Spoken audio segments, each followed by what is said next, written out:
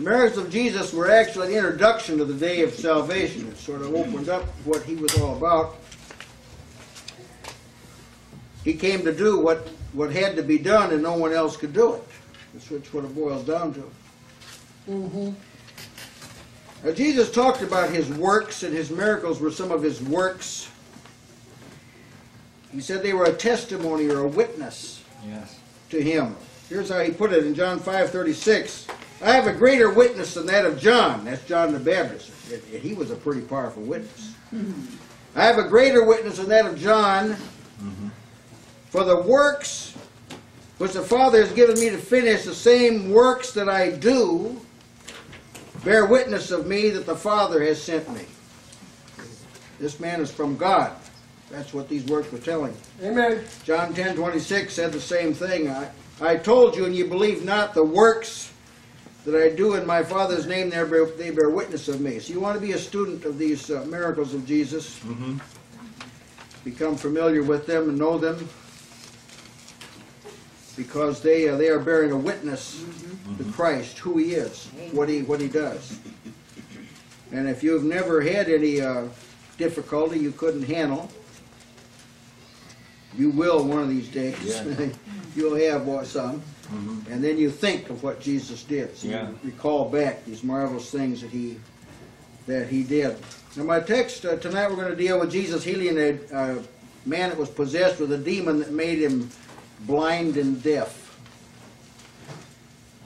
Quite a thought. Text is found in Matthew 12, verses 22 through 24. Then they brought unto him one possessed with a devil, blind and dumb. And he healed him, insomuch that the blind and dumb both spake and saw. And all the people were amazed, and said, Is not this the son of David? And when the Pharisees heard it, they said, This fellow does not cast out devils, but by Beelzebub, the prince of devils. Luke's account of this is found in the 11th chapter of Luke. The difference here is he doesn't mention the blindness, but we know from what follows that it's the same account. Luke 11:14. He was casting out a devil, and it was dumb. And it can't. Actually, you want to notice that the demon was dumb. Yes. That's a little thing you pick up on here. So it communicated its dumbness it imposed on this man. That's how it made him man. He imposed his own personality on the person. He was casting out a devil, and it was dumb. And it came to pass, when the devil was gone out, the dumb spake, and the people wondered. But some of them said, He casteth out devils through Beelzebub, the prince of devils. And then Luke adds, and others tempting him sought of him a sign from heaven. He heals a man that's blind and dumb, and they ask him for a sign. See, that shows you the obtuseness of the flesh. So God can work right before the flesh. It doesn't know what's going on. That's the account. It's almost like it's blind to it. So that's another jeopardy of walking in the flesh. You're living in sin or living far off from God. You become like blind to what's happening. So if God were to work a great thing right under your nose, you wouldn't have any idea. Anything real of significance happened. That's right. Now let's look at the background of this miracle, because the miracles were always within a context of some kind. There were some surrounding events, and this tells us a little bit about the kind of environment God works in. Jesus had just healed great multitudes of people and told them not to say anything about it. This is found in Matthew 12:15 and 16. When Jesus knew it, he withdrew himself from thence, and great multitudes followed him, and he healed them all. And he charged them that they should not make him known. When you read those things, you always wonder. I wonder if they obeyed him there. It'd be pretty hard there. Jesus does something not to make it known, but he said this because it was premature for him to become very popular, because his popularity is what in fact incensed the Pharisees against him, so that they opposed him, and that was scheduled for a certain time, to happen at a certain time. And so Jesus not only came to die, he didn't intend to die prematurely. Right, amen. He had to die in the fullness of time. So that's why he told him not to make it known. And but I imagine they did have a great deal of difficulty, not doing that. Now this whole series of events, Matthew tells us, was a fulfillment of Isaiah's prophecy. Isaiah had talked about this, and the people had waited for, well, that's about 700 years prior, about 7 centuries prior to this. God had made known he was going to do something through Isaiah, and now 7 centuries later he's doing it, and Matthew tells us that this fulfilled this word. You can imagine someone saying something, say around 1305, and then today it took place. Do you realize how alert people would have to be to know this was actually being fulfilled? How few people will be conscious of something said that long ago? See? But the Jews, this is one thing they brought to the world. They brought the Scriptures, and they had an acute awareness of the Scriptures, as we're going to find. So they weren't ideal people, to say the least, but they did know what the Scripture said, and it's always an advantage to know what the Scripture says. You have some kind of advantage. At least you kind of know what's happening. Here's what Matthew said about it, Matthew 12:17. That it might be fulfilled which is spoken by Isaiah the prophet, saying, Behold my servant, whom I have chosen, my beloved, in whom my soul is well pleased. I will put my spirit upon him, and he shall show judgment to the Gentiles. He shall not strive nor cry, neither shall any man hear his voice in the streets. A bruised reed shall he not break, and smoking flax shall he not quench, till he send forth judgment unto victory. In his name shall the Gentiles trust. Said that was fulfilled. In other words, this miracle was like a judgment against Satan. Satan's kingdom had imposed something on this man, and he brought forth judgment and reversed that. He also, it indicates to you that this debility had no doubt affected this man, and these various illnesses that he healed had affected the people, cast them down. They were like bruised reeds and smoking flax. Some of them no doubt had a great longing and yearning for Christ, but they had tremendous setbacks in their own natures, and I have no question, but they might have doubted. I wonder if I'm suitable, or if God's going to have mercy on me. I wonder if I go to Jesus, if he will in fact do anything. Well, he won't quench a smoke flax or break a bruised reed. If there's anything salvageable, Christ will salvage it. You make sure about that. If down in the bottom of your soul there's just a little tiny spark, we're not going to get upset with you. We know that Jesus wants that, fan that into a flame, and he's doing this. See, all these miracles, this ignited hope in the people. It had been a long, dry season. For the Jews, it had been a long, dry season. It went back before the days of Malachi, some 400 or 500 years prior, and there just hadn't been very much happening at all among them. They'd just known oppression and been bludgeoned by everybody from Alexander the Great to Rome. See? So what he's doing, he's igniting this great hope. Isaiah also spoke about this in Isaiah 42:1. This is the prophecy that Matthew quoted. Behold my servant, whom I behold, mine elect, in whom my soul delights. I have put my spirit upon him. He shall bring forth judgment to the Gentiles. He shall not cry, nor lift up, nor cause his voice to be heard in the street. The bruised reed shall he not break, and the smoking flax shall he not quench. He shall bring forth judgment unto truth. He shall not fail, nor be discouraged, till he have set judgment in the earth, and the isles shall wait for his law. So what's he going to... We want to hear what he has to say. That's how we'd say. We want to hear what he has to say. So what is Isaiah saying? He's saying the person I'm going to say, when you see this person working these great things, testifying of him, this is the person. that's pleasing me. This is the person that I'm investing with the judgment. So you go to him. He's the one. This is just not a man working spectacles. This is someone that's telling you God sent this glorious Savior. He's going to show judgment. He's not going to be noted for quarreling and raising insurrection against people. He's not going to be known as a troublemaker, although he will make trouble, but that's not what he's going to be known for. His voice won't be heard in the street. He's not going to be a protester of some kind. And he's going to be very careful to strengthen what remains for God. Thus, this is an environment now that's being cultured for the working of God. Jesus is strengthening people. He's working healings. He's causing hope to abound. Faith is being kindled. People are starting to think about God. They're starting to think about deliverance and hope. See, they're thinking differently than they thought before. Before they were beaten down, you know. Barabbas, remember, he was led an insurrection against Rome, and that's the kind of thoughts that a lot of these people had, except for those that way back in their heart they knew God's going to send somebody, and all of a sudden he's there, right before them. Yeah.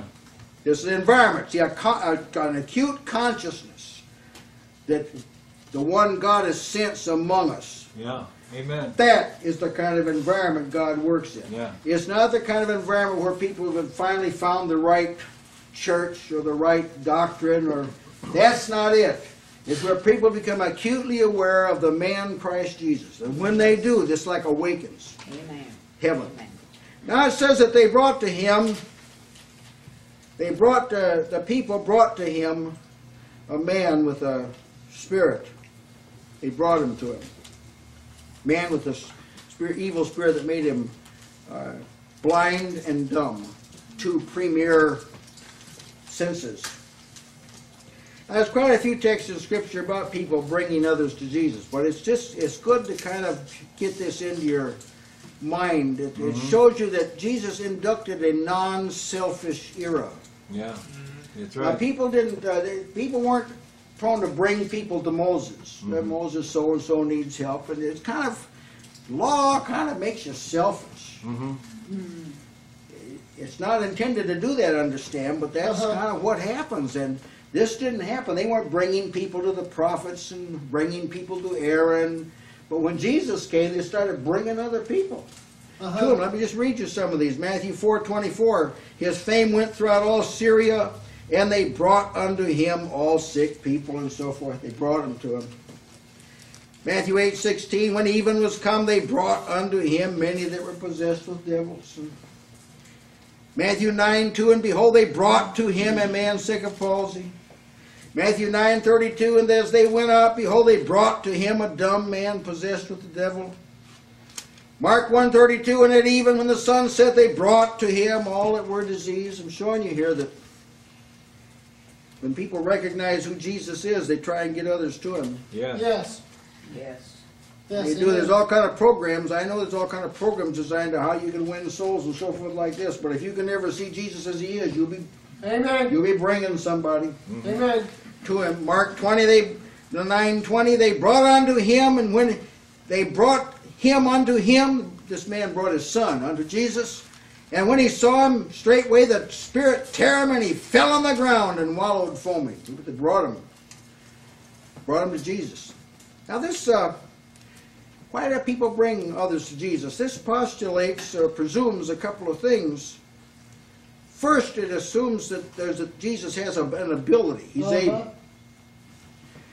And secondly, there's a persuasion that he's inclined to do this. Amen. See, I don't see how you could bring anybody to Jesus if you didn't know these two things in your heart. Amen. That Christ is able to do something about it, plus Yes. God, he wants to do something about it. In fact, the scriptures sort of spell this out when they say in Hebrews 11:6, he that cometh to God must believe that he is. See, that's this ability part. And he is a rewarder of them that diligently seek him. So that's this inclination to do it. And faith has those, Amen. those two things. So I like to call this the AP factor. Awareness and persuasion. You're aware of what Jesus can do, and you're persuaded he wants to do it. See, it's one thing to know Jesus can, but you know that he will, that's the point too. That's another matter. And I urge you to, if you ever have trouble with this, you know that theologically you know that Jesus can, and you at least you confess. There's no question about what God can do, and you. But see, now you want to work. Once you got to move down to the next plateau, that He's willing to do it. See, that's the next plateau, and they had reached this. Now notice the condition of this man: blind and dumb. Couple of afflictions. Now there were some people brought to Jesus that were only blind. Two blind men followed Him once when He was coming into the city. They were just blind, that's all. They could speak, though. Bartimaeus was blind, but he could speak. Thou son of David, have mercy on us. He was blind, but he could speak. And when he came to Jericho, that's where Bartimaeus was, blind, but could speak. And then there were some people that were dumb, but they weren't blind. Scripture says they brought him a man, and behold, they brought to him a dumb man. So he couldn't speak, but he could see, hear. Other people couldn't see, but they could hear, and some people could see and hear, but they couldn't speak. And there was a variety of infirmities that people had, but this man had two of them.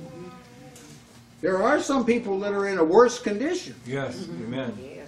There are. All of us have sinned, but it's not all like a linear line. It's all exactly the same. It's not like that. Some people are in a worse case. But this isn't a trouble with Jesus at all. Another man in Mark 7:32, he was deaf and had an impediment of the speech.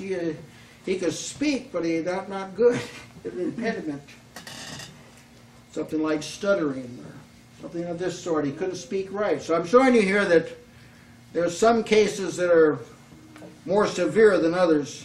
And this blindness and dumbness, this is not owing to natural effects. I don't question some people are blind or dumb because of something natural that's happened. People, they tell us, are blind because of some kind of vitamin deficiency, and there's diseases that happen. But that's not the category of disease we're talking about here.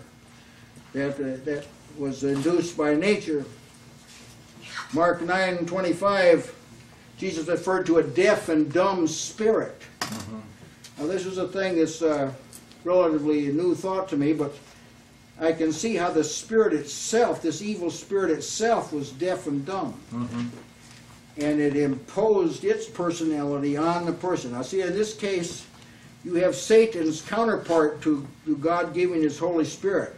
God gives His Holy Spirit, and then the Spirit's qualities are found in you. See, here the qualities of this evil spirit are found in this man, and there wasn't anything he could do about it. Mark 9:17, Jesus spoke to a dumb spirit. He commanded a dumb spirit to come out of the person. Dumb means can't speak, not dumb as in ignorant. Now, what kind of response happens? Well, there was a total resolution. It was a total resolution to the situation. The blind spake and saw. The blind dumb man spake and saw. So it was a total, instant resolution. Amen. He didn't have to be trained to speak and trained to see. Didn't need glasses to see. It was an instant resolution. It's what John would call, John 7:23, every whit whole. Was that type of thing. You've got to believe Jesus is able to do this. Amen. You really do. Every whit whole. You have to. See, these people believe this. That's why they brought people to Jesus. That's why they brought people to Jesus. Now, if you wonder what kind of times we're living in, see, you think how very few people believe something like this. That there's no inability with Jesus. Right. This is not the people's common perception. In fact, there are people who will tell you Jesus doesn't do this anymore. Yeah. And it's actually part of their theology. This is what they teach. This is their perception of God.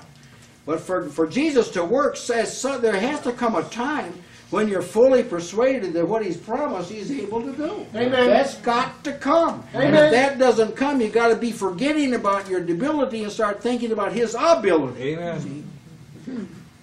Total resolution. So that's what happened to the blind. That's what happened to the blind and dumb man. He spoke and he saw. Now I want to draw attention to something the people said. The people said, "Is not this the son of David?" Yeah. Now I want to camp on this for a moment because there's quite a truth to be seen here about insight into the Scripture and into promises. Now this phrase, the son of David, as used in this text, is not found anywhere in the Old Testament Scriptures. The only place you will read the phrase son of David refers to Solomon. Every place, there's nowhere.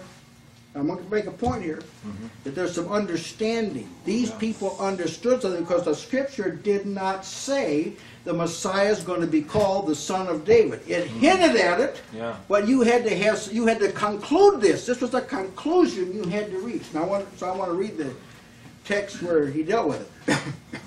All the texts that speak about Jesus tracing back to David is based on this passage that I'm going to read to you. It's found in 2 Samuel, the 7th chapter. And so far as if you were a strict academician, you'd say, well, he's talking about Solomon here. In the immediate context, he was talking about Solomon, but he says a few things that gives you a hint. This is something bigger than Solomon. So here's the text. Where thou art the son of David. It's not that it's the son of David. This is the text that provoked that sort of observation. 2 Samuel 7:12. When God's talking to David, when thy days be fulfilled and thou shalt sleep with thy fathers, I will set up thy seed after thee, which shall proceed out of thy bowels, that is, he'll be your son, and I will establish his kingdom. He will build a house for my name. I will establish the throne of his kingdom forever. I will be his father. He shall be my son. If he commit iniquity, I'll chasten him with the rod of men, and with the stripes of the children of men. But my mercy shall not depart from him, as I took it from Saul, whom I put away before thee. And thine house and thy kingdom shall be established forever before thee. Thy throne shall be established forever. Well, he mingles in the Messiah and Solomon. He just... You have to have discernment to tell Solomon's throne wasn't going to be forever. Right. But there was he was going to have a son and it would be forever. See? Yes. Quite remarkable in all of these texts that he doesn't say that the Messiah should be called the Son of David. He doesn't say that. You have to read kind of between the lines and pick up on this. Thy kingdom, your thrones forever. You got to pick up on that sort of thing. Now the Psalms, who were written sometime after this, they come along and they pick up on this. Psalm 89:35. Once I have sworn by my holiness, I will not lie unto David. His seed shall endure forever, and his throne as the sun before me. Well, he really wasn't talking about Solomon fully, but if you were a Jew, this maybe is what you thought. Psalm 132:11. The Lord has sworn in truth unto David, he will not turn from it. Of the fruit of thy body will I set upon thy throne. And David's still living at this time, so this sounds like this is Solomon. Now David dies. Solomon takes his place. Solomon dies. Isaiah surfaces on the scene. And he takes up this theme. Solomon's dead and gone. Here's what he says, Isaiah 9:6-7. Unto us a child is born, unto us a son is given, the government shall be upon his shoulder. His name shall be called Wonderful, Counselor, the Mighty God, the Everlasting Father, the Prince of Peace. Of the increase of his government and peace there shall be no end upon the throne of David, and upon his kingdom, to order it and to establish it with judgment, and so forth. So this is not Solomon that we're talking about now. I'm showing you can't read the Bible like you read a book in the library. Yeah. Yes. It's not like that. There are little hints in a lot of these prophecies that some people call them a dual fulfillment, and there's a sense in which that's true, that it was fulfilled two different ways. But the primary way was Christ. And what I'm showing you is the people in Jesus' day knew this. I don't think 20th century Christians could pick up on this. I honestly don't believe they could make this association. There's too much basic ignorance of the Word of God. But he was among a scripturally literate people, even though they were a very wayward people. Otherwise, they'd have never been able to say what they said. This is the son of David. Isaiah says a little later, Isaiah the 11th chapter, there shall come forth a rod out of the stem of Jesse. That's David's father.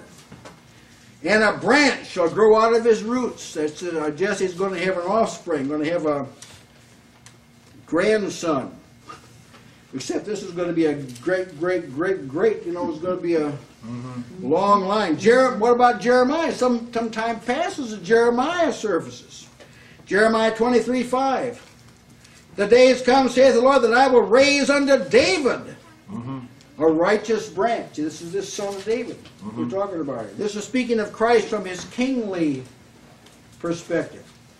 The seed of woman, the promise given in Genesis 3:15, was Christ from a human perspective. He is going to be a man. Moses talked about him from a prophetic perspective. He said he will be a prophet. But in David is his royal lineage. This is viewing Christ as a ruler and a king, son of David. In other words, God was going to make a kingdom that would grow out of the kind of kingdom that David had. One in which God was prominent. God did the choosing. God did the keeping. God did the giving. God wrought the victories. So that kind of kingdom. Jeremiah says again, Jeremiah 33:15. In those days and at that time will I cause the branch of righteousness to grow up unto David. He shall execute judgment and righteousness in the land. In those days shall Judah be saved. And Jerusalem shall dwell safely. This is the name wherewith he shall be called, the Lord of righteousness, the Lord our righteousness. For thus saith the Lord, David shall never want a man to sit upon the throne of the house of Israel. See, that's exactly what he promised in the 2 Samuel. But it sounded like Solomon. But it was really Jesus he was talking about. Why did he say it that way? Because, see, this foiled the old serpent. Amen. You've got to be able to see this. The serpent was given information, but not all of it. Amen. And it was couched here also, so only people who wanted to know it could know it. Amen. Only people who wanted to pursue this and say, this wasn't fulfilled totally in Solomon. There's got to be another that's going to be coming. And then when Jesus arrived, they said, this is the other one. Because there's never been anybody else that fit this. Jeremiah 33:26. Then I will cast away the seed of, then will I cast away the seed of Jacob, and David my servant, so that I will not take any of his seed to be rulers over the seed of Abraham, Isaac, and Jacob, and I will cause their captivity to return and have mercy upon them. That is to say, it's going to look like Israel's going to be defunct. But I'm going to reclaim them because I remember David. Amen. Here's another. Amos 9:11. I will raise up the tabernacle of David that is fallen. That is to say, the lineage. It looked like the lineage of David had collapsed. Israel and Judah split. Israel said, we don't want anybody from David's lineage reigning over us. But see, Jesus was the final lineage of David. So here you see associated with Jesus after the order of David, he spoke about a kingdom being established. He spoke about building a house for God's name. For Solomon, that was a temple. For Christ, just the body of believers. He spoke about a kingdom being established. Israel's kingdom's not established. It went belly up after the Babylonian captivity. They've never had a kingdom of any kind. Never had a king ever again. Once Jesus took the reins, nobody else got them. Amen. Well, you got to see this. And the people do this. See, my point is the people, they saw this. I want to show some cases where people, with all the ambiguity of those prophecies, see, even when you read them now, you're going to have to work to see the association. But I want to show you that people connected Jesus with this son of David. Remember, the phrase wasn't mentioned. It only applied to Solomon. You have to check it up and see. But son of David only was said in reference to Solomon by Moses and by the prophets, particularly. Now, here's some examples. Matthew 9:27. When Jesus departed thence, 2 blind men followed him, crying out, saying, Thou son of David! Where did they get that? Jesus didn't go around saying, I am the Son of David. But these people knew this. These two blind men, they knew this. Yeah. This has got to be who God's told David he was going to raise up. This has got to be, because he's doing things that have an eternal impact. Here's another, Matthew 15:22. Behold, the woman of Canaan came out of the same coast and cried unto him, saying, Have mercy on me, O Lord, thou son of David. The woman had her daughter vexed of a devil. How did she know this? Well, see, people were more literate. See, hopeless people were talking about, well, you know, God's gonna redeem us. God's gonna save us. Amen. God's gonna remember us. So, Lord, people, we don't want the Israelites to outdo us. Yeah. God's people, times are bad, they've got to start saying, Jesus is going to come. God's going to come and save us. He's going to take us out of this morass of sin. It's not going to always be this way. Yeah. This is how these people were thinking. Matthew 20, verse 30. Behold, two blind men sitting by the way, when they heard Jesus pass by, cried out, Have mercy on us, O Lord, thou son of David. Here's another. All right. Well, I think I'll stop at that. But you can see how these people recognized in the Lord Jesus something that Scripture had said was going to happen. Yes. See, your Yes. idea about Jesus has to be driven by Scripture.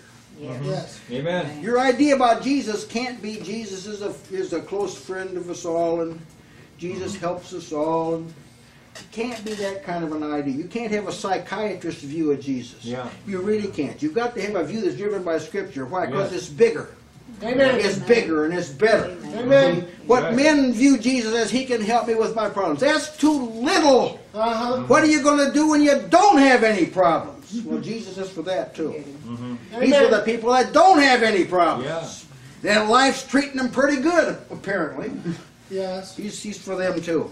Amen. Jesus is a seed that they knew would accomplish the promise of God. He'd bring in a kingdom that would be established, and that people would themselves be part of it. In other words, the seed would be noted by what he did. You could tell who this person was by what he did.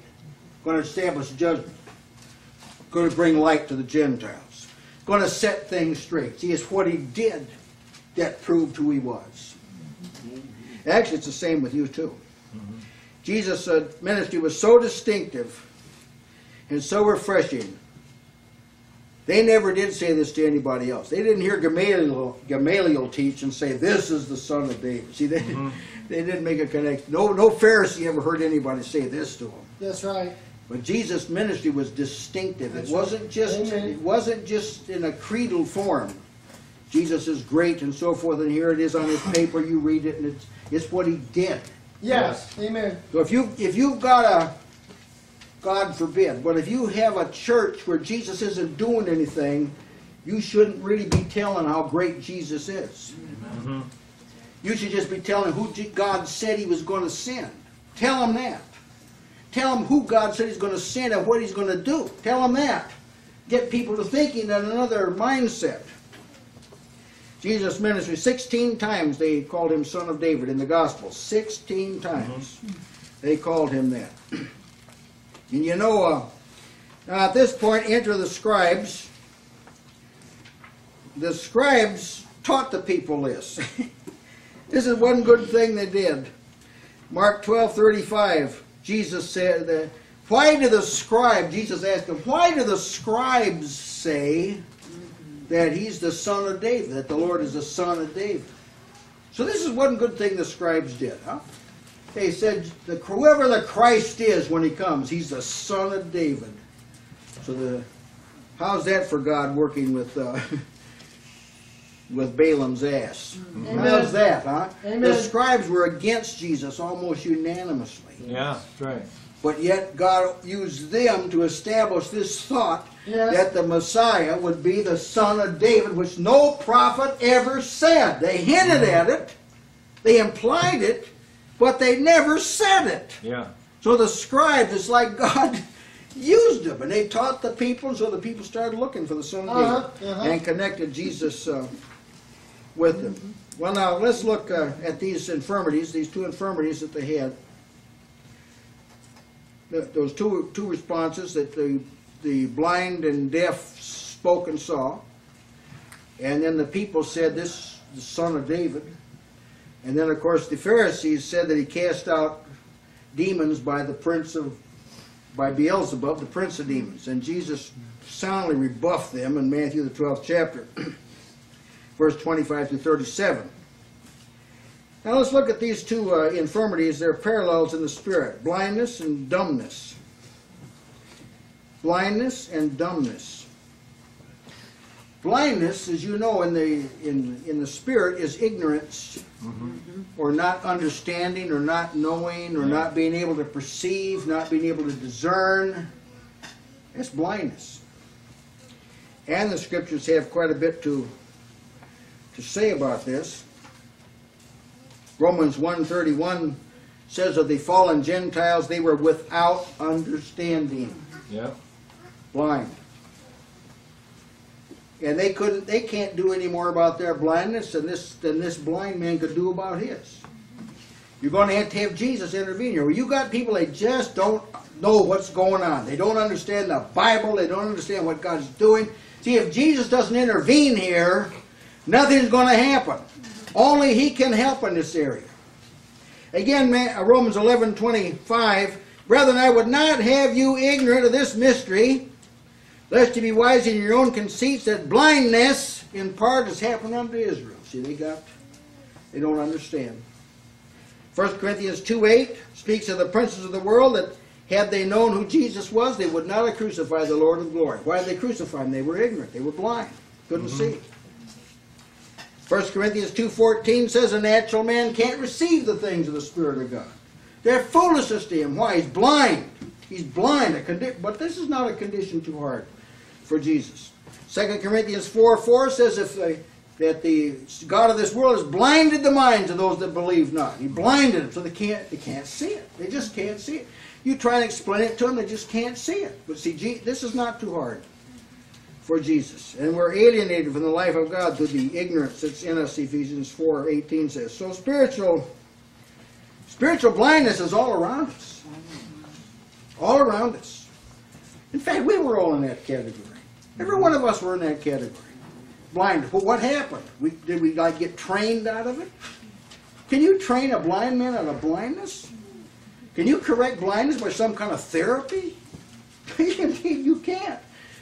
Jesus does something about this. If you're not blind anymore, it's because Jesus did something to you. He opened your eyes. If you can understand things now you couldn't understand before, you're a walking testimonial. That's what you are. Jesus has done something to you.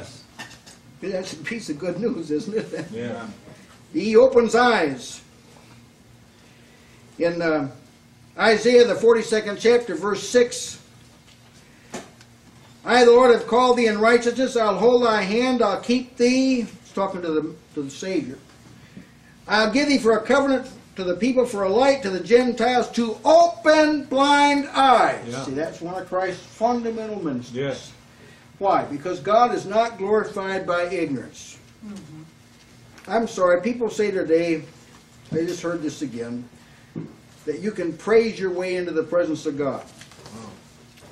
Well, if you are ignorant of God, you don't make 1 millimeter. You can sing this emulated stuff from now till Jesus comes again. If you don't see something, you can't really praise God. Amen. Only people who see can praise God. And He opens blind eyes, and boy, praise erupts, let me tell you. Amen. Ephesians 1:18 tells us He opens the eyes. He opens the eyes of the understanding, enlightens them so they can understand what God's doing. And there's spiritual dumbness. Can't communicate truth. We're not talking here about people who find it hard to speak. That's not what we're talking about. They can't talk about the things of God. They're just dumb. Right. Their tongue is tied in this area. I've been a number of places where, when at church, they were in church in a service, and everybody's as silent as a tomb. Boy, no one says anything. And you ask for prayer, nobody says anything. You ask for a testimony, nobody says anything. Church is over and everybody's talking. Yeah. Right. Well, they're not talking about God. Right. But everyone's, what was wrong? Their tongue's tied up in this other area. Uh-huh. They can't talk about those That's things. right. That's right. I know people that are very, very backward, but when personally you talk to them, hey, they can talk right out about the things of God. They'll share with you. Maybe they couldn't stand up here and say it, but they can talk about it. But Uh-huh. they're dumb people in the kingdom. They can't talk about it. That's right. Here's what the scripture says would happen in the era of Christ. Isaiah 32:4. The heart also of the rash shall understand knowledge, and the tongue of the stammerers shall be ready to speak plainly. That's one of the marks of a person in Christ. They can talk about these things. Yes. Amen. You may be a one-on-one, but That's I'll tell you, right. I've had some pretty refreshing talks Yeah. Amen. with people that weren't public speakers, but they could talk. Yes. They could talk Amen. about these things. Amen. Haven't you noticed that among some of the brothers and sisters in the assembly? Mm-hmm. Sometimes when they say something, it's like, wait, you go, oh, really good what they said there. What was it? Their tongue been loosed. Yeah. Amen. That's what it was. Amen. Here it is again in Isaiah 35:6. Then shall the lame man leap as a hart, and the tongue of the dumb sing. Now that they talk, they can do it in music. Uh-huh. They can sing the mighty power of God. Yes. So you see, this is the ministry of Jesus. He teaches you to talk. Let me give you another example. Luke 21:14. Jesus had told his disciples they were going to be brought before like worldly dignitaries. Some of these were fishermen, you know, and tax collectors, and some of this we don't know what they were, but they were from the lower caste that didn't deal with public people a lot. Now you're going to be standing before kings and people that knew how to talk. And they'd have orators, you know. One time Tertullius was an orator and presented a case against Paul. Strong orator, you think, boy, how am I going to answer that? Well, he told his disciples, this is going to happen to you. You're going to stand before people who are expert speakers. Uh-huh. Here's what he said, Luke 21:14. Settle it therefore in your heart, not to meditate before what you shall answer, for I will give you a mouth. Yes. Amen. Have you experienced this? I know some of you experienced this. You got a mouth. Yeah. All of a sudden you're in the corner and you're just able to speak about the things of God. What was it? God gave you a mouth. Yeah. And wisdom, which your adversaries shall not be able to gainsay or resist. They might just say, well, I don't want to talk about it anymore. I can see I don't want to talk about it anymore. But believe me, if they figured they were smarter than you, they'd keep on talking. But when you testify for Christ, it like stops the mouth Amen. of the adversary. But what I'm showing you here is that these miracles depicted actually what Jesus does to every one of us. He takes away our blindness that in a sense was imposed upon us. We were slaves of Satan, and so he passed along some of his traits to us. That's what he did. Yep. When Adam sinned, he picked up the traits of the old serpent. Yeah. These are his traits. But Yeah. when Jesus came, he gave you his traits. Amen. Amen. So what is the conclusion to all of these things? Well, sin has taken a terrible toll on humanity. Uh-huh. It has. But Jesus is equal to the challenge. Yes. I bid you to ponder often what Jesus can do and then beat a path to him.